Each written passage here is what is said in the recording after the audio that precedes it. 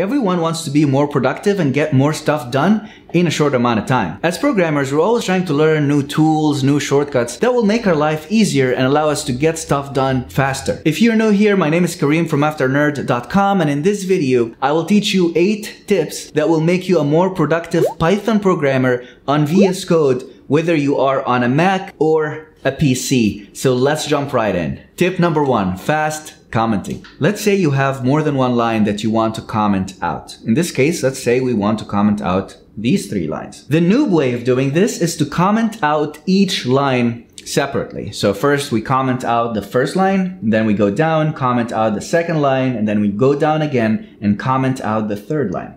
But there is a faster way to do this. What you can do is you can select all the lines that you want to comment out, and then if you are on a Mac, you press Command/.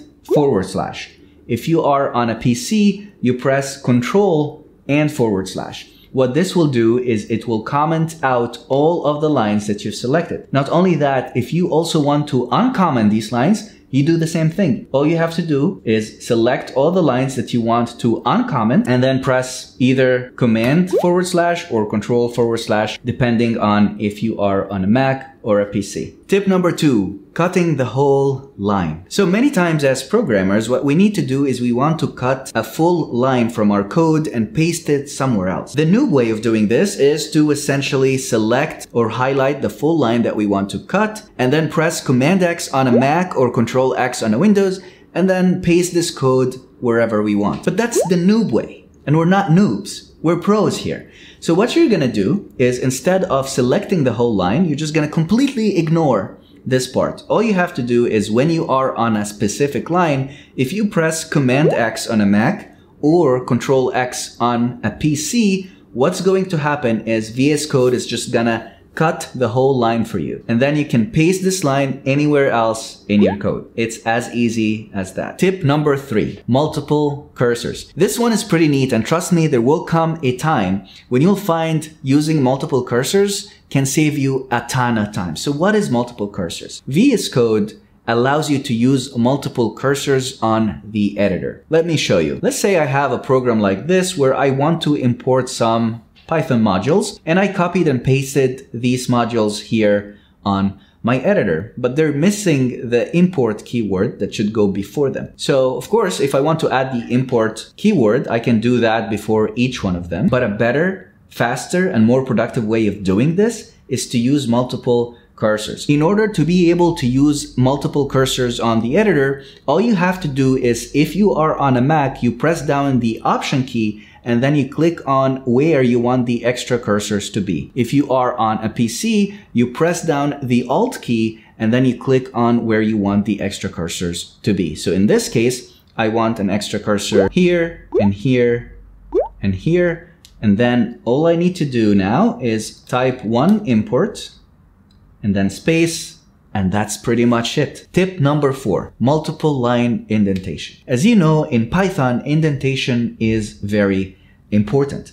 And in some scenarios, you will want to indent more than one line forwards or backwards. So if you want to indent more than one line forwards, all you have to do is select all the lines that you want to indent, and then you press the Tab key, and that's it. If you want to indent all of these lines backwards, you select all of them, and then you press Shift and Tab, and they will be indented back. This will reverse your indentation. I know most of you are already aware of this feature, but I also know some of you are not. So I wanted to talk about it real quick, just in case you haven't heard of it before. Tip number 5, moving a line of code up or down. We talked earlier about how you can cut a full line of code and paste it somewhere else in your code. But if you want to paste this line of code close to where you're cutting it from, it might be a little bit more efficient to actually move the line rather than cut and paste the line.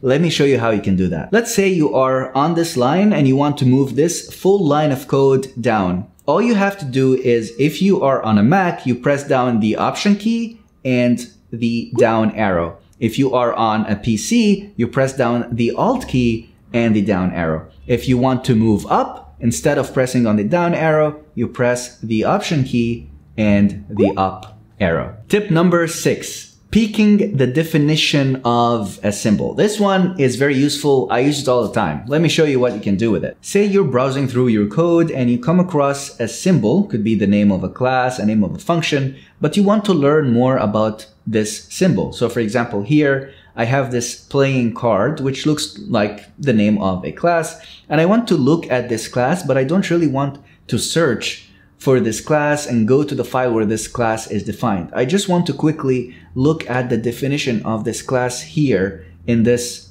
window. To do that, it's actually pretty easy. All you have to do is have your cursor on the symbol that you want to peek the definition of, and then you press down the Option key if you are on a Mac, and then F12. And as you can see, you can peek through the definition of the playing card class. If you are on a PC, you press down the Alt key and F12. Like I said, this one is a time saver and I personally use it all the time. Tip number 7. Visual Studio Code has an integrated terminal in the editor itself. For example, let's say you are in VS Code, you're writing some beautiful Python code, and all of a sudden you just want to go to the terminal because you want to check, let's say, the content of a file, a text file. So one way to do this is to just leave VS Code, go to the terminal, check the content of the file, and then come back to the editor and resume coding. However, with the integrated terminal that Visual Studio Code has, you don't really need to leave the editor. All you need to do to bring this integrated terminal up is to press down on the Control key and the back tilt character key, and then you have a terminal. You can do whatever you want on this terminal. Tip number 8, Python snippets. You see, most of the time when we're coding in Python, what happens is we have some repetitive code that we keep typing over and over again. For example, think about something like if name equal main, or try except else statements, or try except finally statements. So these are things that we will have to do in a repetitive fashion. If you want to quickly be able to type these repetitive code without having to type every single character in it, you can install an extension called Python Snippets by Cstrap. And what this extension will allow you to do is it will allow you to write this pieces of repetitive code using an abbreviation rather than writing everything from scratch. Let me show you. For example, let's say I'm here and I want to type out if name equal main, which is pretty much something that you would need to do if you are writing your main function. Instead of writing out every single character of this code, what you can do is replace this by if main, and then you'll see that out of the suggestions is the snippet that will fill this out for you. So if you click on it, you get this on the screen. If the suggestions do not come out on the screen, what you can do is you can press Control space, whether you are on a Mac or a PC, and the suggestions will come out. Another example, let's say you want to write a try except finally statement. The abbreviation for that is tryf. So all you need to do is type tryf, look at the suggestions, and pick the try except finally snippet. And that's all you need to do. There are tons and tons of snippets that this extension has. I will link down below to the extension's website so you can go there and take a look at all of the different snippets that they have. But this one, that one is a time saver. So install this extension right away and make use of it. These are the 8 tips that I have for you that will hopefully increase your productivity when you're coding in Python and Visual Studio Code. I'll see you in the next video.